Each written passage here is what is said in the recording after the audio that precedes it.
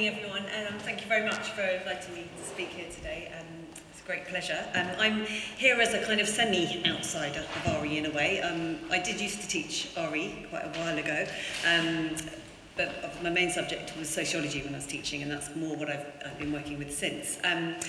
However, last couple of years ago, I was involved in a research project called RE for Real, which, along with Adam Dinham, who's based at Goldsmiths, and that project explored stakeholders' views on what they thought should be the purpose of RE in schools, and how it should be structured. So, and the kind of emphasis, the driver for that really was the fact that we thought there was a mid-20th century settlement for RE in schools that didn't fit the 21st century reality. So I'd like to spend my time today talking a little bit about some of the key recommendations of that research and why I think they're important. Just to give you a bit of background on the project itself, very briefly. The project asked teachers, students, parents and employers what they think, how and what they thought should be taught about religion and belief in schools. And the intention was to put those findings from schools, families, workplaces into dialogue with those who construct the future of learning around religion and belief. I'm not going to go into the findings or anything today because you can have a look, by all means. The report's available, publicly available. But I did want to talk, like I said, about a couple of the recommendations. One of those was that a national panel should be set up to review the future of RE, which we obviously have with the Commission for RE, and that panel should make recommendations about the purpose, the content, and the structure of learning in RE. A main recommendation was that there should be a national framework for RE, and one that's applicable to all schools, state and independent, and faith schools. Yeah, there's the Commission for RE at the moment. I know, and obviously I'm not going to say much about that. I'll leave that to Alan and others who are involved. The idea of an entitlement, or that they're working on, a framework of some sort, I think is very important. But I think it is important that it's that and not a curriculum, that it outlines the learning goals and objectives and suggested content. But I think it's important that there is a balance there between maintaining national coherence and consistency of quality across schools, but that there's a balance with school level flexibility as well.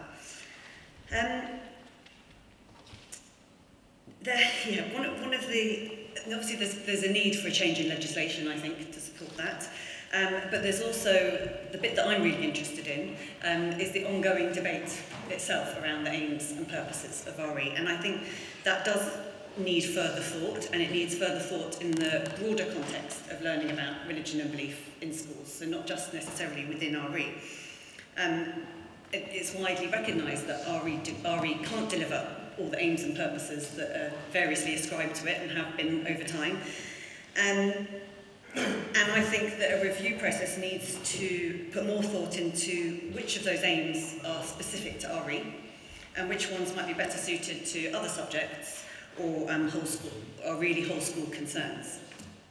And one of the major recommendations from our report was that there should be consideration to marking out the boundary between the academic study of religion and belief and other religion and belief learning that might be associated with citizenship or SMSE, for example.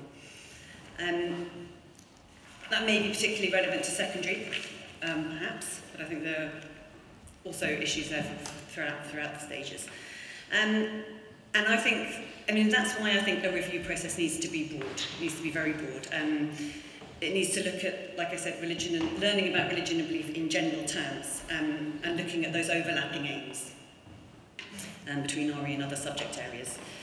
Citizenship, for example, religion and belief is a really important part of citizenship, and the two have had a quite complicated relationship, the two subjects, over the years, but certainly the more maximal sort of notions of citizenship, like those you find in intercultural education, recognise the importance of that relationship and the importance of knowledge and understanding about religion and belief as a key dimension of global citizenship. In 2008, the Council of Europe made a set of recommendations to member states on the religion and belief dimension of intercultural education. And that's been since translated into a roadmap in Robert Jackson's report Signposts. But not, I don't think, sufficiently taken up in citizenship, certainly not in the guidance. It is a hugely important part, I think, of learning about religion and belief, and it's also a key driver for that learning in a lot of schools. But it's often left to RE, and maybe that's fine. You know, maybe RE is a good place for some of it. Certainly, you know, many RE teachers would be maybe best qualified to facilitate that kind of learning. But I think this needs thorough consideration, not only by the RE community, but also with those with an influence over citizenship in schools. So citizenship, I think, needs review too, is what I'm saying. Another area of overlap, I think, needs a little more consideration is that of the idea of personal development in RE. So this tension between your more kind of intrinsic and instrumental aims in RE is you know, has a long history. And you see it expressed in the two learning objectives in RE, so learning about religion and learning from religion. And this was a tension that was expressed in the research that we carried out in schools, more explicitly by teachers themselves, but implicitly as well by the range of respondents. Just to say, I do think that the main aim of RE should be the academic study of religion and belief, which would draw on a range of disciplines, so interdisciplinary, drawing on sociology, theology, history, for example. I think such a focus would raise the status of RE. It would make assessment easier. It makes it easier to identify progression. But I do think we need to exercise caution and not rush to adopt a narrow, knowledge-focused justification for the subject. Obviously, we work in a knowledge-based curriculum, but I think we need to be careful not to rush into to fit that accountability-focused framework and at the expense of excluding other key dimensions of learning. I'm going to give you a plug here, Mark. In Mark Chater's and Mike Castelli's new book, which we need to talk about RE, which is great. Have a read. Peter Schreiner in there, in a chapter he wrote, he argues that the knowledge economy and its focus on commodification has left little space for RE in the curriculum, and suggests that therefore that the raison d'etre for RE lies in pupils' personal development. He argues that a new, more energetic position for RE depends on a more human-centred approach for education. And I do think we need a more human-centred approach to education, and RE can be part of that. But I don't think personal development and identity formation should be the main purpose of RE. That said, I do think the personal development element needs careful handling, and for two key reasons. Firstly, our research showed that in RE, the RE space in schools has been occupied with a lot of whole school concerns, such as moral and spiritual development, and this was seen as problematic. But it also showed that if it wasn't for the RE space, some of this wouldn't happen at all. The students particularly said it was the only place in the curriculum or in school that they got to express their own ideas, to think about their position in the world and where they stand, and so on. So while I don't necessarily think RE should be the main place for this, a future model needs to think about where that goes. So back to the idea of a broader review, really. So let's throw PSHE in there as well, a review of that as well. The second reason I think we need to exercise caution in sidelining personal development, and this relates to my understanding of religious literacy. Understanding of religion and belief and positive engagement with religion and belief diversity demands a level of personal reflection, I think. And this is certainly promoted in constructivist approaches to RE, particularly in interpretive approach. And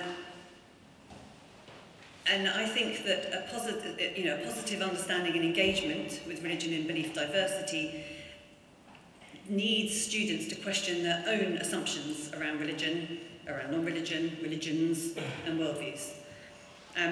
So while I do agree that there's a need for a clear expression of the knowledge basis for RE, I think we need to be careful that this is not too narrow. Before I finish, I just want to say, am I right for time? You've got another 4 minutes. Oh, okay. Thank you. I just want to say a little something about content. And again, this again relates to my understanding of religious literacy. Our report recommended that the content should reflect the real religious landscape.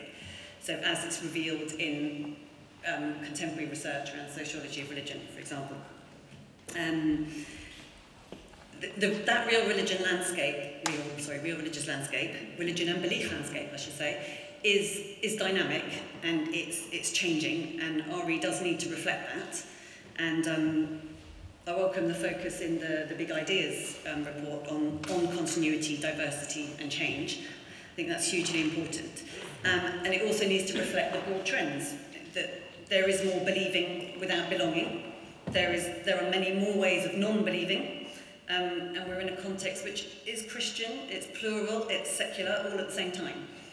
And I think that needs to be reflected. Our particular recommendations that came out of the research I was involved in were that students should study a broad range of religions, beliefs and non-religion, that they should explore religion and belief as categories. They should explore the changing landscape, as I've said, and its impacts, the impacts of that on contemporary society.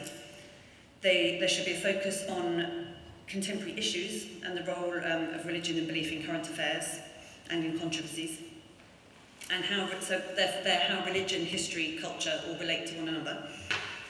There should be a focus on the relevance of religion and belief for workplaces in working life, and that's something that's not often talked about, but something that certainly came out of our research. And an exploration of religion and belief as identity, as well as tradition. And I think the focus on category, or the category of religion or belief, is a good place to start, and I think it's the thread really that joins those together. A focus on category allows the exploration of religion and belief for the individual, what it means to the individual, what it means to communities, and to wider society. And in looking, I think, at religion and belief as categories, students necessarily have to critique not only the content, but also their own response to it. So going back to what I was saying previously. And for me, this is really what religious literacy is about for me. It's bringing together the study of religion and belief as categories, students' own dispositions to it, as well as the knowledge and skills they can gain from that, which I think is a lot to ask of RE, of one subject, particularly in the time it has in the curriculum, which is why I think consideration needs to be, there needs to be consideration around, if RE can do that at all, and if not, where else in schools some of it might be perhaps better suited. And I'll stop there. Thank you very much indeed for that. Thank you. And then